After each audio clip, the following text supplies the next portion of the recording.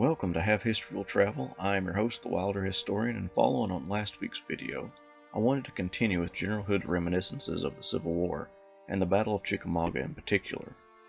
Hood was wounded at Gettysburg, where he would lose function of one of his arms.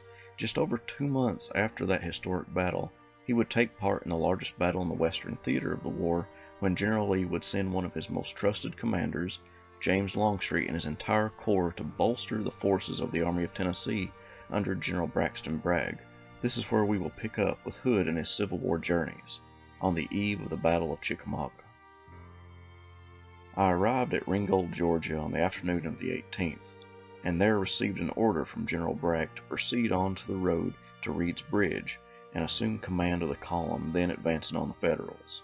I had my horse to leap from the train, mounted with one arm in a sling, and about 3 p.m. joined our forces, then under the direction of General Bushrod Johnson and in line of battle.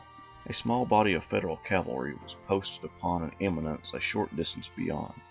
On my arrival upon the field, I met for the first time after the charge at Gettysburg a portion of my old troops, who received me with a touching welcome.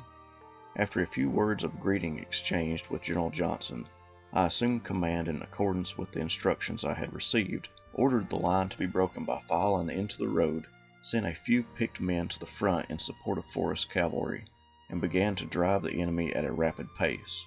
In a short time we arrived at Reed's Bridge across the Chickamauga, and discovered the Federals drawn up in battle arrayed beyond the bridge, which they had partially destroyed. I ordered forward some pieces of artillery, opened fire, and at the same time threw out flankers to effect a crossing above and below, and joined in the attack. Our opponents quickly retreated. We repaired the bridge and continued to advance till darkness closed in upon us, when we bivouacked in line near a beautiful residence which had been fired by the enemy and was then almost burned to the ground. We had driven the Federals back a distance of 6 or 7 miles. Meantime, the main body of the army crossed the Chickamauga at different points and concentrated that night in the vicinity of my command. General Bragg having formed his plan of attack the following morning, I was given, in addition to my own division, the direction of Kershaw's and Johnson's divisions, with orders to continue the advance. We soon encountered the enemy in strong force, and a heavy engagement ensued. All that day we fought, slowly but steadily gaining ground. Fierce and desperate grew the conflict as the foe stubbornly yielded before our repeated assaults. We drove him step by step a distance of fully 1 mile, when nightfall brought about a cessation of hostilities, and the men slept upon their arms.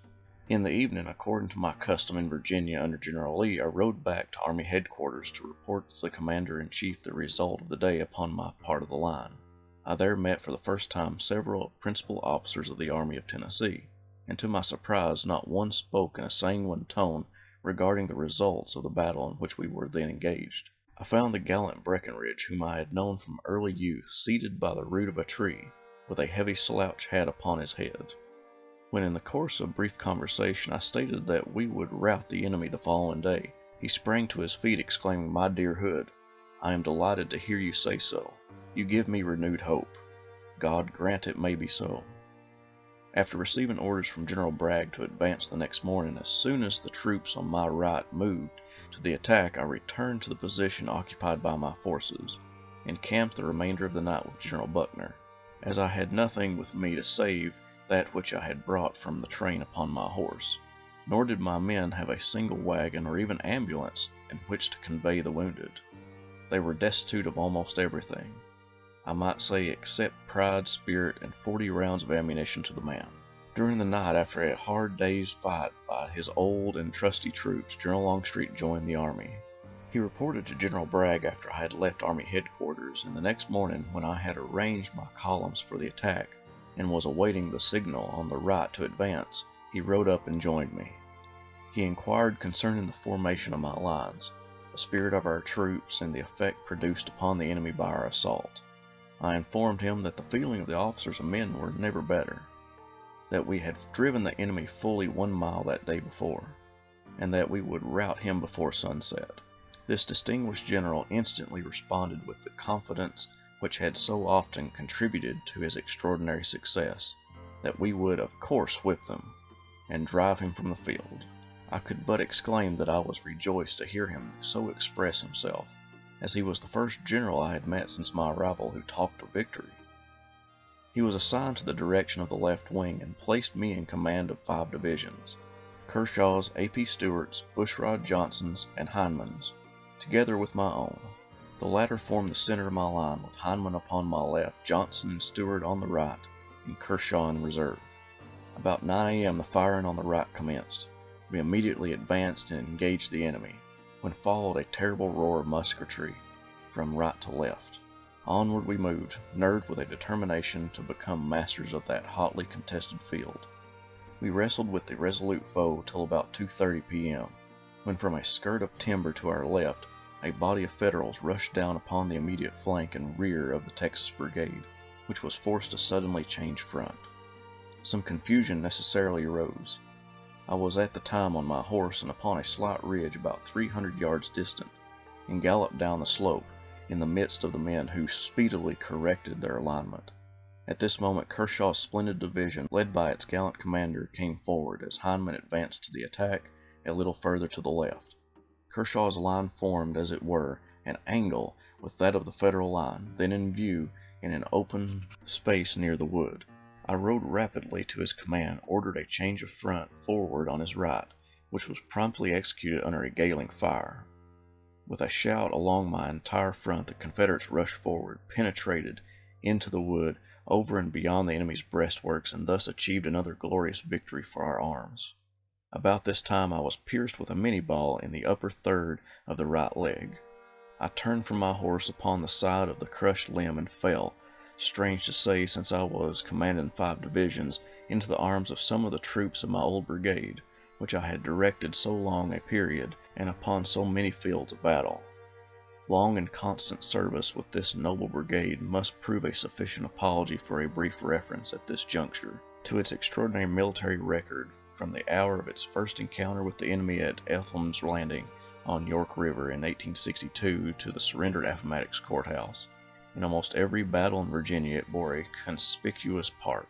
It acted as the advance guard of Jackson when he moved upon McClellan around Richmond, and almost without an exceptional instance it was among the foremost of Longstreet's corps in an attack or pursuit of the enemy. It was also, as a rule, with the rear guard of this corps, whenever fallen back before the adversary. If a ditch was to be leaped or fortified position to be carried, General Lee knew no better troops upon which to rely. In truth, its signal achievements in the War of Secession have never been surpassed in the history of nations. The members of this historic band were possessed of a streak of superstition, as in fact I believe all men to be, and it may be here to prove of interest to cite an instance thereof. I had a favorite roan horse named by them Jeff Davis.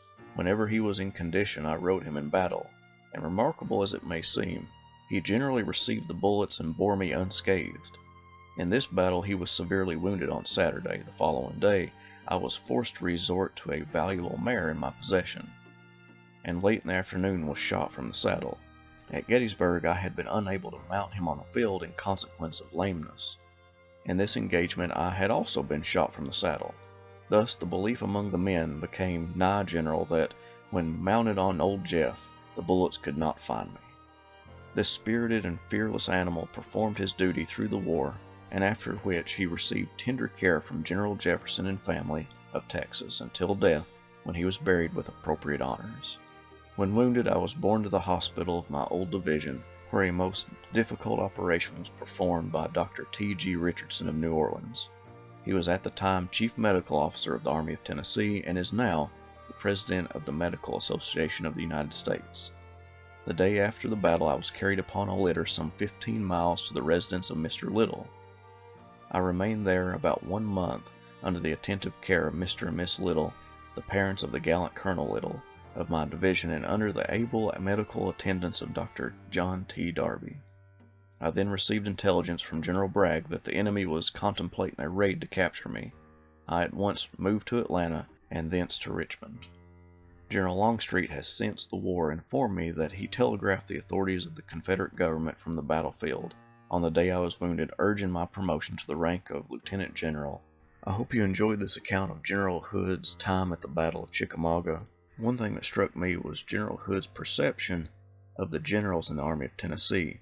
To him, they looked discouraged, and rightfully so. They had yet to win a battle in the West, or at least a major one. And I think that could be seen on their faces when General Hood went to headquarters that night of September 18th. Even Breckinridge was happy to see a friendly face, and one that actually proposed victory instead of always being downtrodden and seeing defeat in every battle. But that's what they had been used to. They had been defeated, or even at Perryville where they won a tactical victory but a strategic loss, they still had to retreat from the field. So General Hood's impression of the Army of Tennessee and its commanders was very telling for the Western theater and the Confederacy as a whole. I hope you enjoyed this video. I think I'm going to do another video on General Hood for next week, him talking about the battles of Franklin and Nashville, which was one of his most disastrous of commands.